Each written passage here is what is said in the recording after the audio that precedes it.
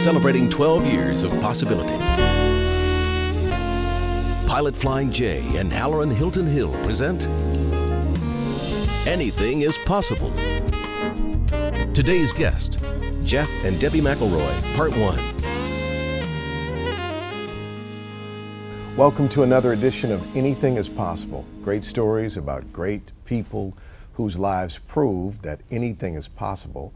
And you're joining us on this set. We used to have a table that used to be kind of like Charlie Rose, but thanks to our friends down at Nouveau Classics, we have this now. So what do you think? It's nice. I like it, man. It's comfortable. Well, we are happy to have Jeff and Debbie McElroy here today.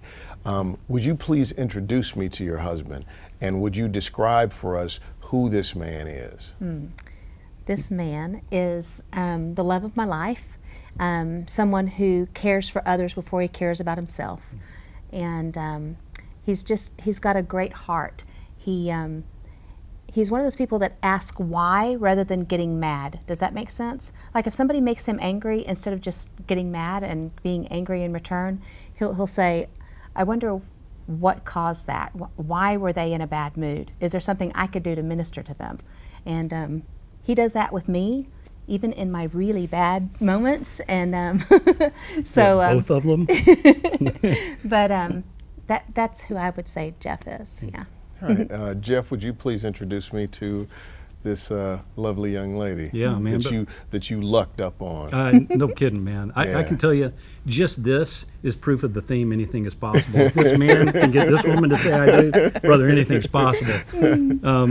This woman, I think the thing that I can tell you the most is literally I'm constantly looking at her thinking, how did I possibly get to join my life with somebody like this? And that question she said to me asking why, I'm always going, why did she think it would be a good idea to say yes to me? I mean, she is, I guess is the best way I can explain it. When we moved into our last house that we're in now, the thing I wanted most was a room where we could put a grand piano in that room, and she could sit at that piano and play and sing, and I'd be able to hear her no matter where I was in the house.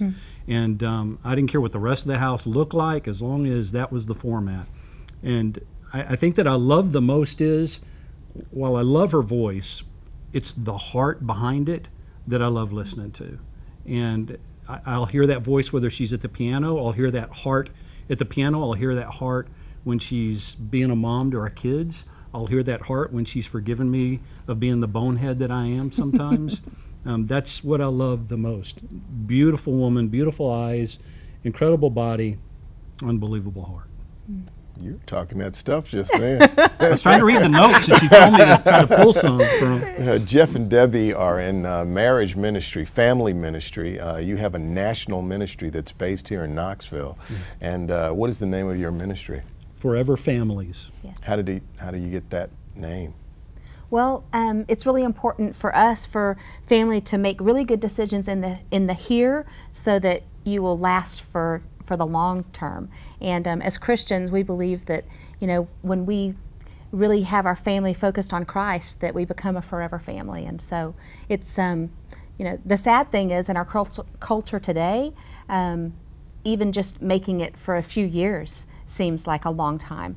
And so I'm hoping for forever family, for our marriage to last our entire life, and for our kids to have marriages that last for their entire lives. So it kind of is a multi-layered reason for the... I think primarily for me, our society tends to lower the bar as we start to see maybe people not being able to reach the bar anymore. We decide to lower it so that more people can feel better about where they are.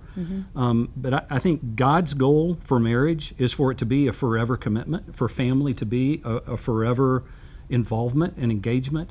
And we want to keep that dream raised. That's right. Not a bar that's too high for people to jump over. If it's God's goal, He's going to give us whatever we need to be able to achieve it. So we don't want to lower that bar. We want people to look for a lifelong marriage.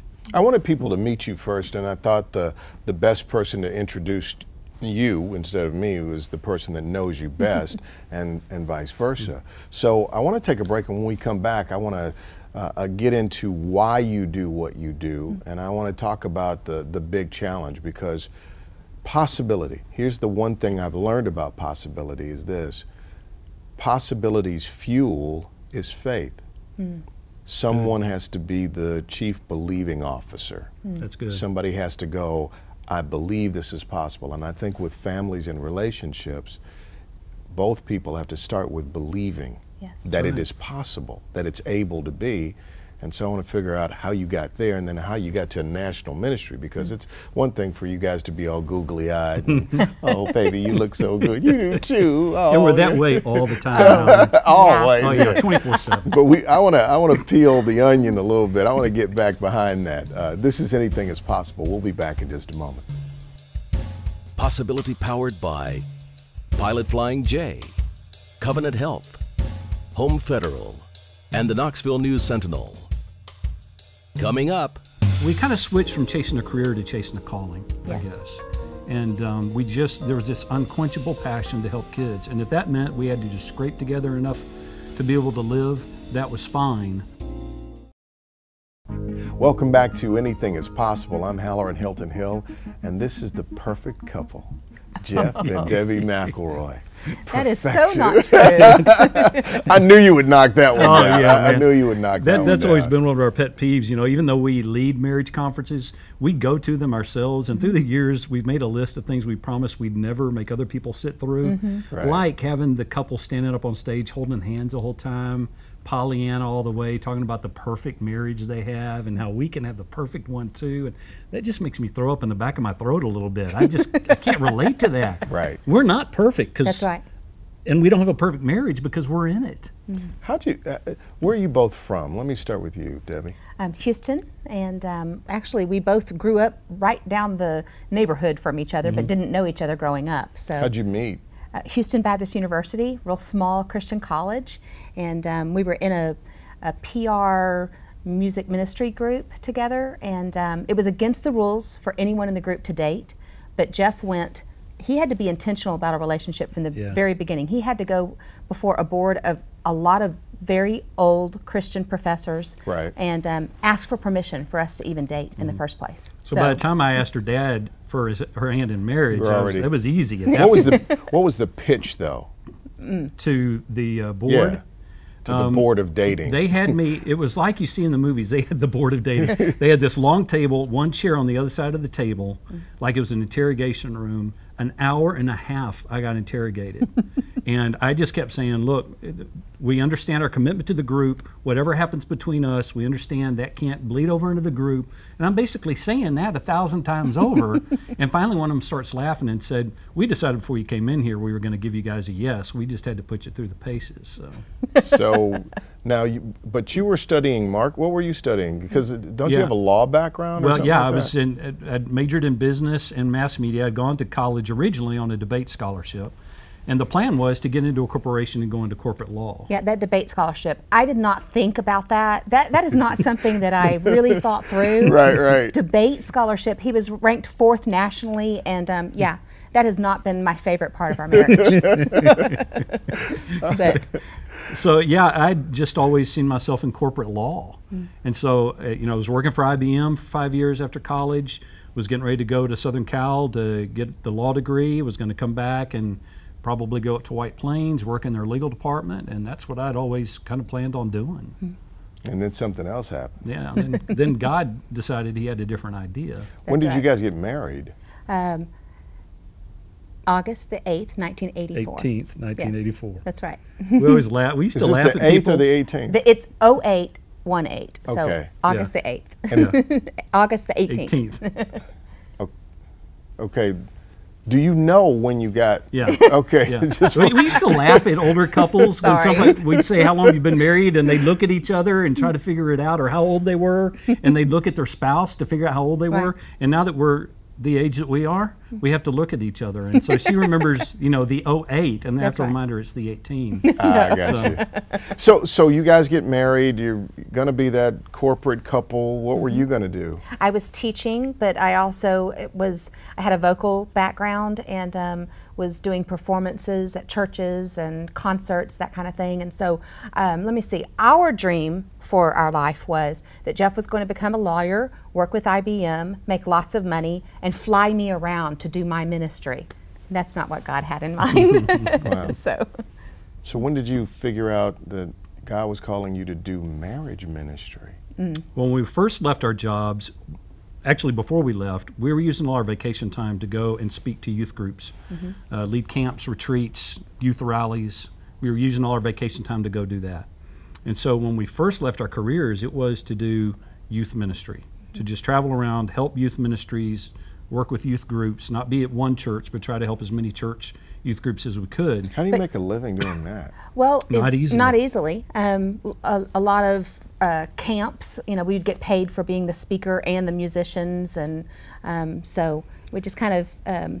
It was a challenge. Yes. I mean, you know, we realized we kind of switched from chasing a career to chasing a calling, Yes. I guess. And there was this unquenchable passion to help kids. And if that meant we had to just scrape together enough to be able to live, that was fine. Our passion wasn't the house and the stuff. We just realized. That was okay with you? Yeah. It was more okay It was with her. actually okay with me until we actually had to sell the house right after I'd had our first child. And my nesting instinct was really strong, and getting rid of that nursery that I had pieced together piece by piece and that little starter home. I realized maybe I didn't have as much faith as I thought I did, but then when we decided, you know what, God really has called us to do this, and it's a totally different lifestyle. I never expected after going to college that I'd sell our house and live in a travel trailer and go all over the world, and especially the United States, place to place. But God changed our hearts. He changed our wants, and gave us a faith that was built by not having very much. Have you guys ever had a moment? Because one of the things I want to do is ask you about what makes family possible, right? But have you guys ever had a moment where you're sitting there, you're about to go on in front of a large group of people, you've had a difficult drive in, I know where this is headed. you've essentially decided, we're done. I don't want to be with you anymore. We've never had that thought. Have we had a long day of travel and both been on a hard-headed day and been button heads all day, and before we go up, be in the midst of an argument? Absolutely. We have never once been at a point where we said, I'm done, I don't want to do this anymore. Now, we've had some, we call it our 18-month rut, a year and a half where we were struggling big time, but there was never that thought. And the only thing I can contribute that to is not because I'm that committed as a man. My parents struggled a lot in their marriage when I was growing up. And by the time, I guess I was 15 when I started this, Halloran, every night when I was going to bed and I was praying, I had the same prayer I would pray as a part of that prayer. God, someday give me a marriage in which I never even think about getting separated or having a divorce. Every night I prayed that prayer. And so I really contribute more to that prayer and God's power than I do to me or Debbie and our level of commitment. You know, being able to go out and speak to a group of people about marriage or family when things are really tense between the two of us. Sometimes, I mean, we've told the story before of being back behind a curtain and me saying, no, we're not, you know, Jeff looking at his watch, which is one of my pet peeves, while I'm talking with him. If he looks at his watch, you know, that's not good. Yeah, it's not pretty. So, but him looking at his watch and him saying, this is not the time or the place. Oh, you did not just go there. Yes, it is the time and the place. Oh, yeah. So we've had those moments, but I remember where we were at a big conference center in North Carolina, had a big argument. It was time to go out and lead worship, and then do some drama, and then speak and teach. And we weren't finishing our argument, and we made a commitment to our board of directors. We would never get caught up in image management. We will be who we are. And so if we've had an argument we haven't resolved, we have to confess that to our audience. So we go out. I go out first because she was saying you go do it on your own. So I go out there on stage praying she didn't call my bluff because she played the keyboard, I played the drums. What am I going to do, rap the worship? Right. And so she comes out with me. We start this song, My Life Is in You, Lord, all upbeat. halfway through it, we both just stopped. We stopped singing, stopped playing. Because the audience I was going, physically "What's going sick. on?" I mean, I couldn't finish the song because it was so not true about my life is in you, my hope and my strength. Because if that was true, then I wouldn't be acting that way behind the curtain with my husband. So we knew the words were true. We just knew our life was not congruent to that truth at that point. So we stopped playing. Everybody's looking at us, trying to figure out what's happening, and we just had to confess that to them. Yeah. We had to tell them we were not living a life of worship before we came out here. I actually just said, I know this is awkward, but I just need to say something to my husband. Jeff, you were right. I was wrong. It wasn't the time or the place for us to have that disagreement. So, and then at that point I said, my life is no, that's not what he said. You're like, yes. Yeah. Why don't we take another quick break? When we come back, I want to ask you, what makes a great marriage, a great family possible? The show is called Anything is Possible. What makes that work? We'll talk about it coming up. This is Anything is Possible. Coming up, She looked out at the audience to us and she said, your generation did a great job of terrifying us about divorce. We felt how much it hurts. We don't want to ever be a part of it. This week, our Home Federal Community Spotlight is on the Cerebral Palsy Center, helping those with disabilities prove anything is possible. To learn more and see how you can get involved, visit cpcenter.org. Welcome back to Anything is Possible. This is Jeff and Debbie McElroy of Forever Families. Thank you for joining us today. Our honor, man. So the name of the show is Anything is Possible. And I'm looking at a world where great relationships seem to be more and more impossible. Social media is short-circuiting so many relationships. Our attention spans are fractured. Our ability to stay committed over a long period of time is diminishing. The desire for instant gratification and for, you got to have the new iPhone every 2 years. There's something about what's happening in our society where people are constantly seeking to press the refresh button. They want the latest, the newest, and it's happening in relationships. All the time. And there are some people who are, instead of looking for what's possible in relationships, they actually have reduced themselves to, these are the worst things I've seen in relationships. I'm just going to build a wall around myself so that never happens. Yes. That's the strategy, not, oh, this is what's possible. Right. How do I have to order my life? How do I do the work on myself so that a great relationship becomes possible? Yeah. Yes. I'll give you a great example of what you just said. We were in a symposium where there were a group of college students and young 20-somethings, and then older folks like us who were in this line of work. And they were being interviewed, and the moderator said, how come you guys aren't choosing to get married? Don't y'all realize how important that is to the culture, how important that is for you? Why is it that your generation isn't choosing that? And the more questions he got, the more kind of militant and confrontational he got with them. And I just finally had enough. And when I finally got the microphone, I said, I got to tell you, you're asking the wrong people that question.